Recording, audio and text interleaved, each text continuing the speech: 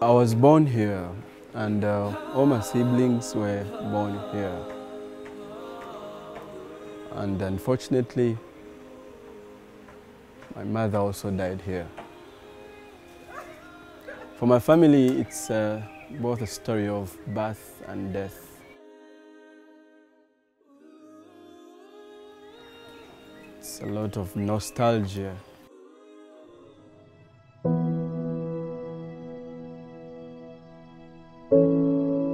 From this hospital to the place where I was born, it's around 17 kilometers. Nowadays it's a little bit easy because there is a health center in a radius of around 200 meters. So it's kinda easy. But way back it used to be so bad. Just imagine in the middle of the night there is a pregnant woman who has to be delivered at the hospital, 17 kilometers away. But there is no motorcycle, no car, not even in the neighborhood. It used to be that bad. My name is Dan Ayebare. I am a Solutions Now Africa reporter. I am looking at grassroots responses to the healthcare expenditure challenge in Uganda. And I am starting from my family home. So I'm at home. I'm going to have a conversation with my father. I just want to know how hard or easy it was to take care of 6 children, especially as a single parent. How affordable and how unaffordable was it for him? And let's do this.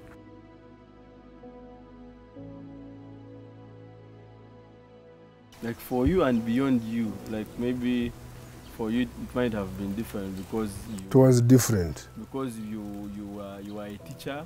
Because I had money. Yes. But then it could be different. Because I had money. I was a teacher. I used to get money. And even today, I get money, although it is little. It is not much.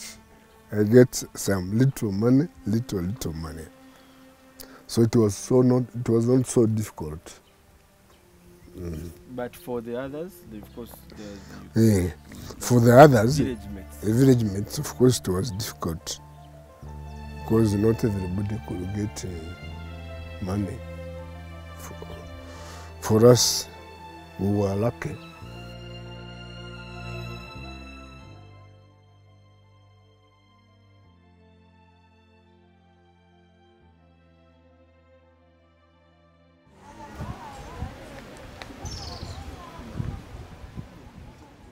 Chisizi Hospital, a private, not-for-profit, but fee-paying facility strategically located to serve communities from over 6 districts in southwestern Uganda. From Rukungiri, Ruchiga, Rubanda, Kanungu, Tungamotukabali, the iconic amenity means a lot to many families. My dad treated us here for all conditions like malaria, tuberculosis, pneumonia, and diseases of hygiene. These were our biggest survival threats. Something, though, is unique about this hospital. You come to the hospital and you don't have money. We don't send you away. There's a way we manage.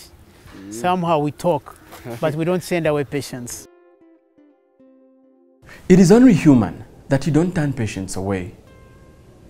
But you also wonder, who pays the bills? How does the hospital remain operational? Because look, these communities are very poor. Maybe to paint the picture for you, I was the only kid in my primary school who had shoes on. Context? People would come late to the hospital because they don't have money at the time of coming to the hospital. And this would also mean that by the time you decide to come to the hospital, it's late. Therefore, the treatment becomes expensive, or even the complications are high, and therefore you might even lose this person. But also importantly, people were even actually running out from the hospital. I'm admitted, I don't have the money before the treatment is done, because I know they'll be charging me money, then I would run away. In 1996, Chisizi Hospital set out to turn the tide. It pioneered a community health insurance model to counter all these deeply entrenched challenges.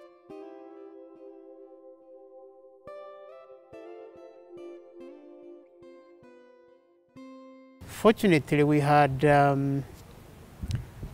groups in the communities they called burial groups. Yes, Abengos, yes. So the arrangement was, if, for example, then you have somebody who's sick, or another family loses a relative or person, the Engos group would arrange for burial expenses, would arrange to come and do the counseling, but they have a pocket of money they keep, and this is managed by a chairman, a treasurer, and a secretary. And we also observed that 98% of the population, the catchment population of Kisis Hospital, were belonging to Engos groups. So we took advantage of that and said to the groups, why then do you wait for the death to occur? Why don't you instead, the money you keep for funeral expenses, this money is given to the hospital upfront so that when members are sick, then they can come and get treatment. And that's how it all started.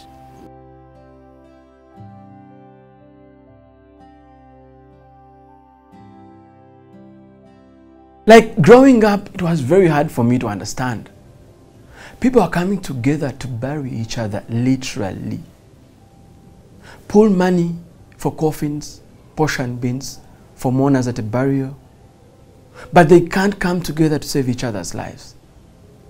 Like, why don't you use the same energy to save each other? Like, why would you find pride in buying me a coffin or burying me than pooling resources to save my life?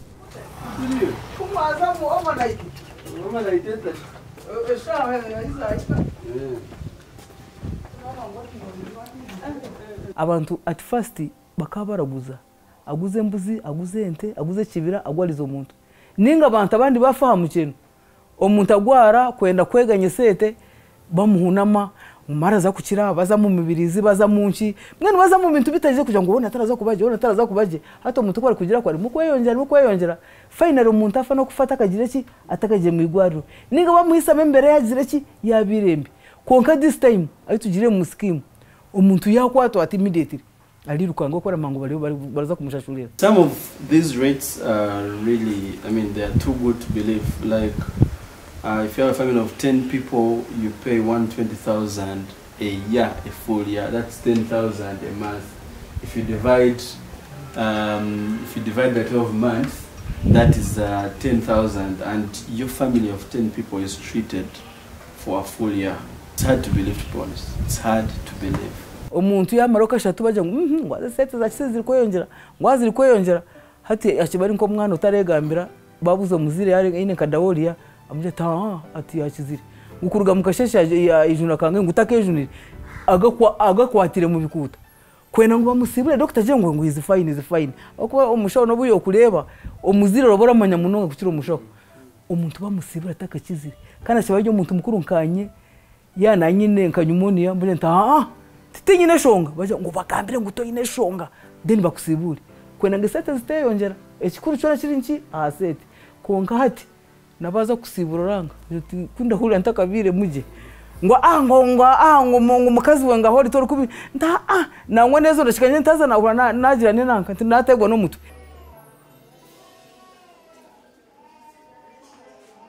Health insurance has for long been touted as a magic bullet. But for Uganda, a plan to implement the National Health Scheme has been in the offing since the 80s. The Ugandan Minister for Health, Dr. Jane Ruth Acheng, announced in April 2023 that they were in the final stages of working on the country's health insurance bill. She promised that it will soon be presented in the cabinet and then parliament.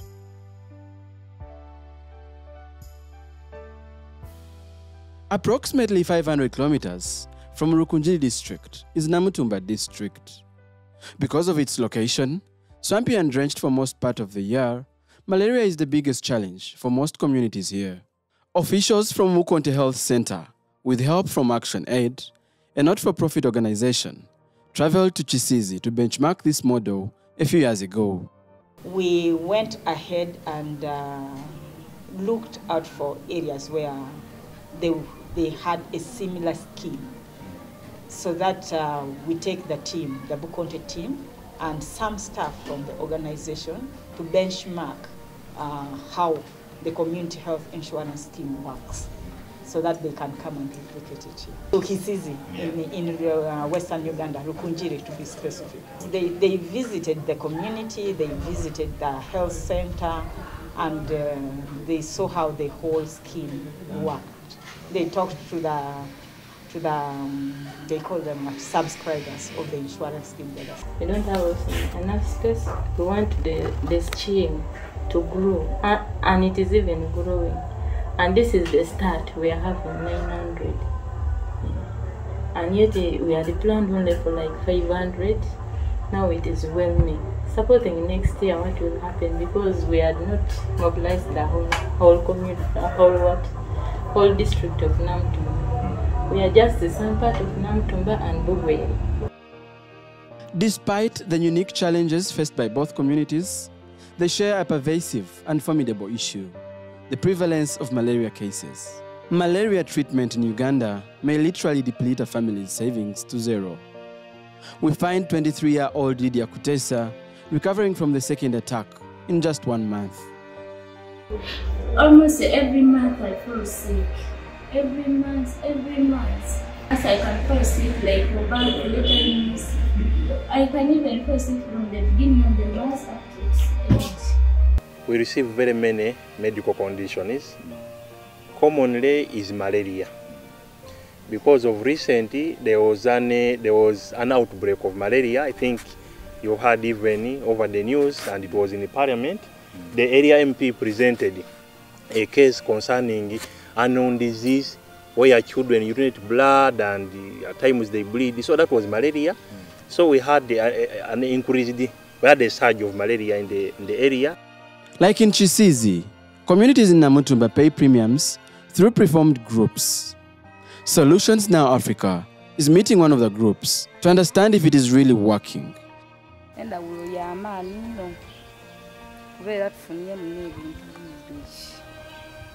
Sevinga kwa kasente kali woku akandi baile kajja mu ddwaliro ka sevingibwako endala ebinye bazira amere ogula kwa kamere kakuvaamu.